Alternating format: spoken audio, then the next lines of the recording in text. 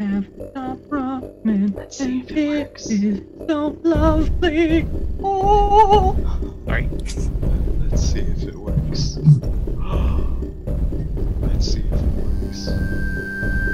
Oh, well, a Mountain Dew advertisement just blasted my ears, so the stream is I'm live. so sorry about that Mountain Dew advertisement. Whoa, Twitch streamer Silent Sentry doing 5-hour energy. Whoa, look out.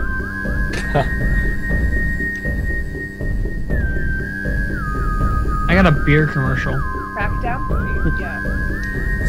I have a Kids. muted channel, so I just put that thing right on mute so I don't hear the echo. Yeah. Regardless, I hope everybody's ready because we are live tonight on Friday. in front of Hello. Everybody. Hello, friends. How are you tonight? You are on the forefront, witnessing our 5th run-through of Out of the Abyss. And this is no party mode, meaning we don't want to bore you with too many beautiful and finely constructed character backstories of glittering elves and other beautiful people. Instead, we're taking you straight down into the madness that is the Underdark. Hi, friends. These are all the NPCs that we shall be playing with and as. And if we can just get started with a few announcements. Number 1 being, we'd like to thank Mr. Indigo for giving us this lovely overlay. Thank you, Indigo. Yay, Indigo. Inkboard design! Whoa, what's that? It's a place where you can get so many cool overlays like this one that was granted graciously. Oh my goodness! I love Indigo. He's so beautiful, and Maya does the best fan art. And with that said, I'll just go ahead and tell you about what happened last time in Out of the Abyss.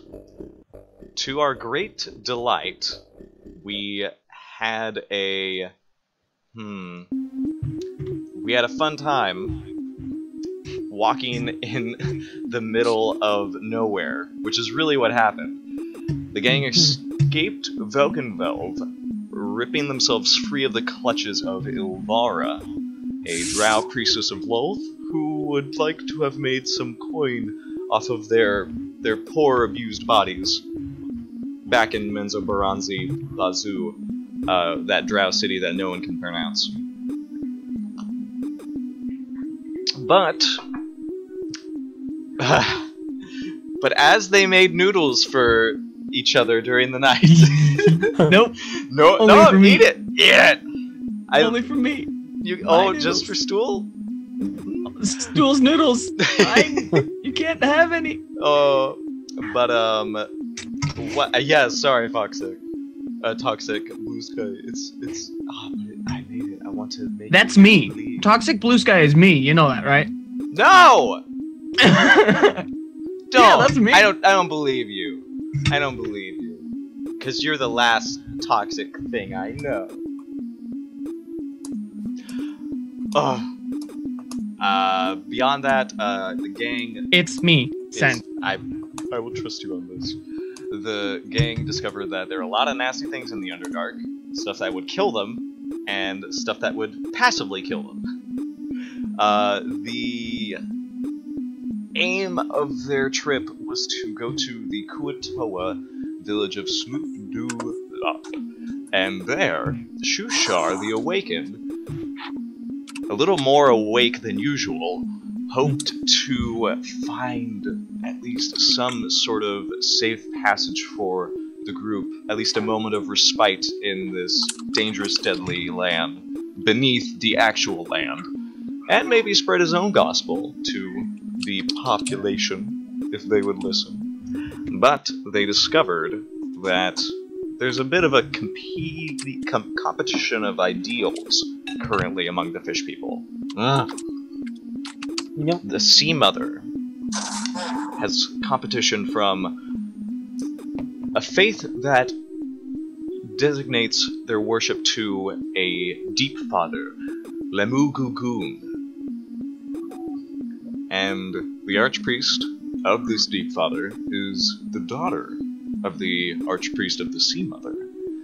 someone that has little regard for Shushar and his very wild ideas. After leaving their offerings to the Sea Mother, hopefully to receive her grace and blessings, they were asked by the Archpriest if they would assist him in killing his daughter. So,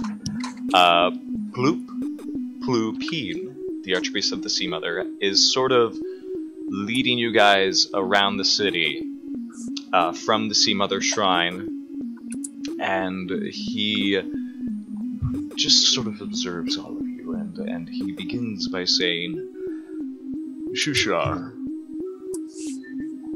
I can forgive this new god that you've brought to us. But I think we can both say that neither of our faiths, newfound or otherwise, can survive with the rank fervor of my daughter and this deep father. Certainly not. The last thing that Kuotoa needs are religious zealots. And everybody who knows about Kuotoa swiftly do that. He continues and says, now listen, I'm grateful for your presence, and clearly the Sea Mother has blessed her faithful with your presence. Alright. I require you to help me put on a devious trick. A play? We're putting on a play? Play on words, perhaps. She has become fascinated with live sacrifices, spilling blood into the dark lake. And it is starting to stink, more so than usual. This perverse altar. It tingles my brain simply to look at it, to hear her sermons preached from atop the grotesque sight. I think it would be best if the lot of you brought yourself up as sacrifices to allow me an opportunity to strike her down. And of course, you won't be sacrificed. We'll make sure the bonds are loose enough for you to break free. Ooh, turn it down just a slight tad. I don't have blood, so I probably wouldn't be accepted as a sacrifice, seeing as how there's no blood. Perhaps not. You are, at the very least, cognizant of what's happening. The doom that would befall you would certainly be a worthy sacrifice regardless. The knife will have to cut deeper, though, if you are in her clutches. Okay. I'm not liking that idea. Actually, Well, yeah, no. Why we're don't all we capable people. I don't see what could possibly go wrong with that. Oh, yeah. Well, are we standing at the shrine of the Sea Mother right now? You sort of have moved away from it. You can still see it in the distance. I say you guys are like down here. And you can see along here are some like little fishing docks where people are sorry, Shushar, are sort of grabbing and digging for crabs and clams and all sorts of other things that sort of have swept up from the Dark Lake. Well, while we were standing by the shrine of the Sea Mother, I noticed another shrine next to the water. I can only assume that that's the shrine of this other god that you guys don't like. If this is like a rebel god or whatever, why is there a shrine in the middle of the city for him person? Because she has gained enough followers for me to allow this flight of fancy that has clearly devolved into an unhealthy obsession. Well, why can't they just worship him and then you worship her and then everybody sings Kumbaya fish?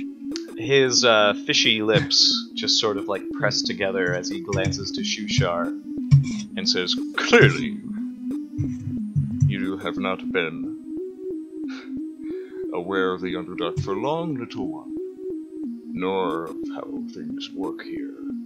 I've lived here for a while. My people don't really deal with religion often. Then they are forsaken. Unlike us, Says we have you. many gods who have come and go and graced us with their presence before a Well, better then- one, stronger one, made its emergence. Many gods that come and go, so why is this not just a god that cometh and then goeth? Or cometh and stayeth for a while and then goeth? It's... I don't know. I don't see I why. think the sacrificing of other Kuotoa is what's causing an issue. I mean, sacrificing outsiders, that's been required in the past, but killing other Kuotoa for your gods, that's just unheard of. And she has been hungry for such things. If we cannot find the people and travelers that